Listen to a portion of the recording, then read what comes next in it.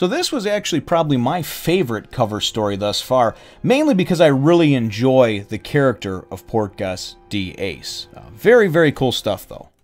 One Piece cover story number 6, Ace's Great Blackbeard Search.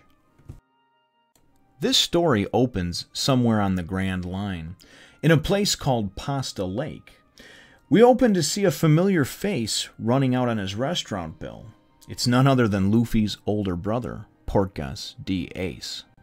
As he is chased around town, he inquires as to any possible sightings of the man he is hunting down, which we know to be Blackbeard.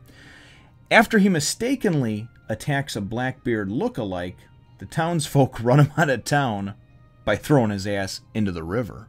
Now we know that since he's eaten a devil fruit, he's obviously helpless in the water. After rushing down the river for a while, he is saved by a little girl who happens to run a milk farm with her family. Later on, Ace awakens from unconsciousness and is given some milk to drink. He meets the little girl named Mota. She asks Ace for a favor of delivering a letter in exchange for the help she has given him. He accepts and sails off to his destination, which is the 2nd Division Navy base. After he beats up a Marine and then disguises himself, he heads in and helps himself to all the available food in the cafeteria. Yes, I mean all. While scarfing down his grub, he overhears a Marine talking trash about his captain, which we know is the great Whitebeard. Without even considering the consequences, he just punches the Marine and starts a brawl in the middle of the cafeteria. So we have the feeling that that can't end well. Nearby, a group of leading Marine officers attends a meeting where they are served extremely bitter coffee. A Marine scout ship holding very important information comes into port lit on fire.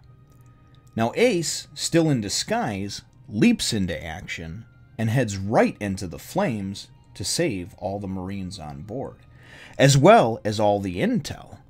Now we all know that Ace will be fine because of his devil fruit power, but after he comes out, his clothes are all burnt off, and he is still engulfed in flames.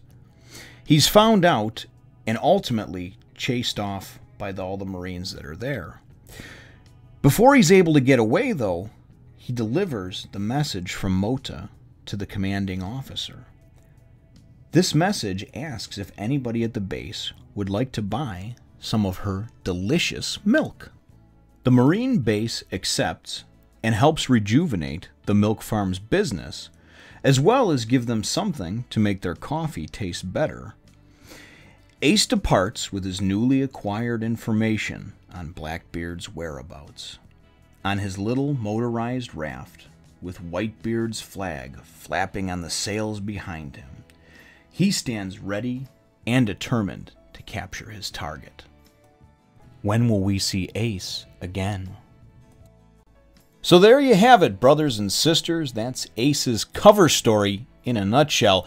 Certainly I enjoy these, as I've mentioned before, and will continue to do them and put them together, certainly as time permits. And I do hope you enjoyed them as well. So my chapter question, or in this case, my cover story arc question, would be for you, brothers and sisters. What did you think of this cover story? I would say up until now against the other 4 or 5 that we have seen.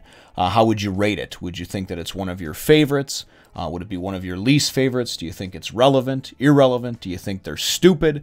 Certainly let me know what your thoughts are in the comments down below. Feel free to hit the thumbs up, the like button if you should think that I deserve it, and subscribe if you haven't done so already. We will look forward to catching all of you in the next one, Nation.